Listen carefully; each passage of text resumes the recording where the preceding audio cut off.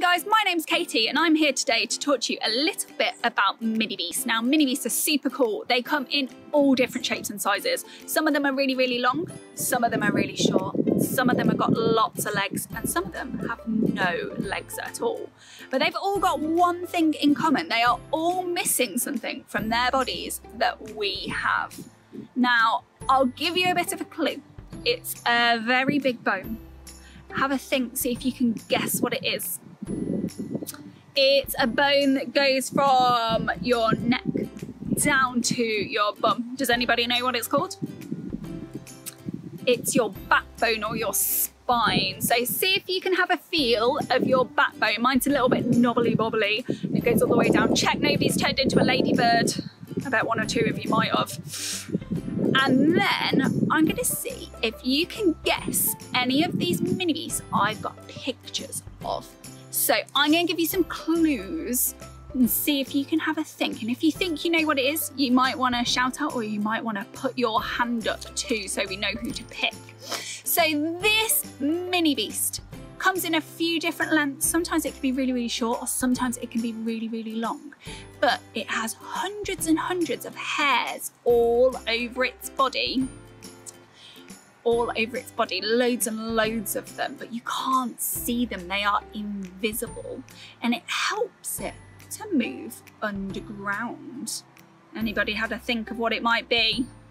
It is, of course, our wiggly worm. They have hundreds of hairs over there that help them pull themselves underground, which I guess you might not have known because you can't even see them with our eyes. Now our next one, oh, let me have a peek, see what it is. Oh, I know. So this next one, he is a bit slimy. He could climb up a wall if he wanted to. And he's very lucky because he gets to carry his house around on his back. Does anybody know who he might be? He is, of course, a snail. Now, this snail, he's got a brown curly whirly shell, but sometimes they can be yellow and stripy as well. And that goo that they leave behind, that helps them sometimes find their way back to their house because they leave their own special smell in that goo to help them figure out their way back. Now, we'll do one last one. Let me find my favourite one. Oh, I've got it. This one, it comes in a few different colours, but the one on my picture is red and it's got black spots. And it has 6 legs and hidden underneath those red and black spots, it's got some wings too, so it can fly. Can anybody guess what it is? It is, it's a ladybird. Has anybody ever held a ladybird before in your hand? And when that ladybird's flown away, you might have spotted a little bit of goo in your hand. Now that's not ladybird poo or wee, lots of people think it is, but actually what it is, when a ladybird gets really scared, it makes some smelly goo come out of its legs and its arms, and it's meant to try and scare you away, but because we're so big, it doesn't really work on us, but it does work on other bugs that it might spot out there too. So in a bit, we're going to see if we can find any bugs out and about where you are, and I'm going to see if I can find any out and about here too. And we'll maybe catch a ladybird, you never know. We might find a slug. I bet we might find an ant or two as well. Let's see.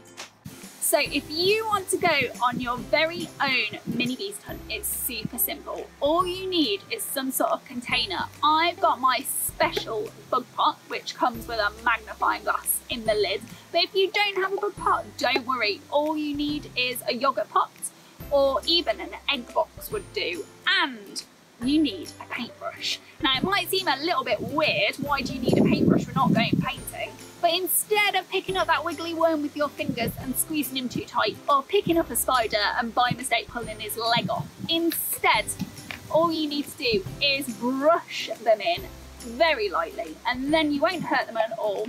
And then you can have a bit of a closer look. Even if you wanted to collect them all together, rather than collecting them in your small pot, if you've got a tray or a bigger container, you can pour them in there so they've got space to run round or huddle up all together if they want to be friends instead. You might spot a slimy slug hiding under a stone.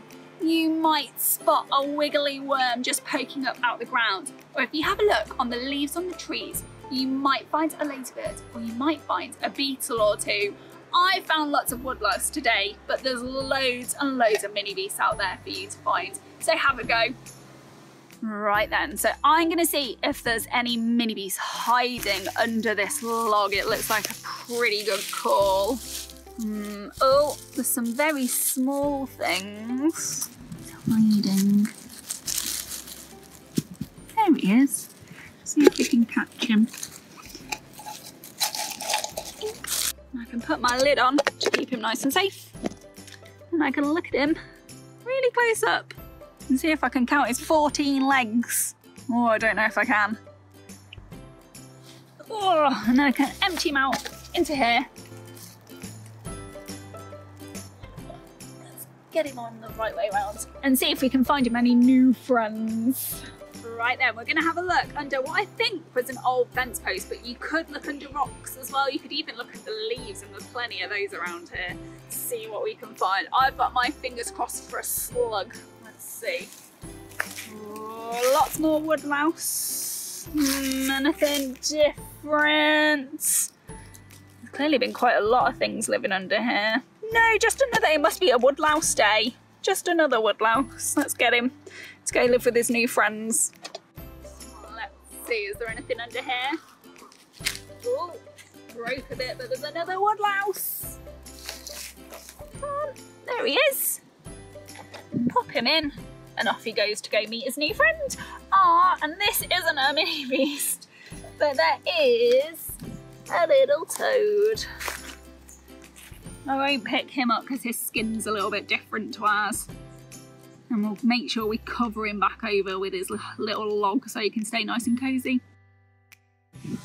Now, I'm going to show you how to make a bug house that you can pop outside, and hopefully you'll get some new bug customers. All you need is a toilet roll, a piece of string, and some sticks. Now, if you want to make your bug house super fancy, you can get some felt tips or some colouring pencils and give it a bit of a colour and make a super fancy pattern around the outside, but I think I'm going to be a bit boring today. I'm going for very natural look. Next, you need to get your string and feed it right through the middle. You might need an adult's help, or maybe you're super good and you can do it on your own. Tie a bit of a knot at the top of your string so your ends are together, so you can hang it up when we're finished. And then lastly, you need to get your sticks and you need to push them through. Now this bit gets a bit tricky. It's super easy if you put it on the floor or put it on the table you're working at, then they won't all just fall out. I'm gonna have the fun job of shoving them in mid-air. Let's see if we can do it. Put in as many sticks as you can fit. You could also put some leaves in here, or maybe if you find a bit of moss that's come off a tree trunk, you could pop that in too, because basically bugs like to live anywhere that's nice and cozy and small, where they can get nice and warm. Some slugs like it a bit damper, but lots of visitors will come and live in here too. Hopefully I've collected up enough sticks, but if not, there's plenty on the floor as well.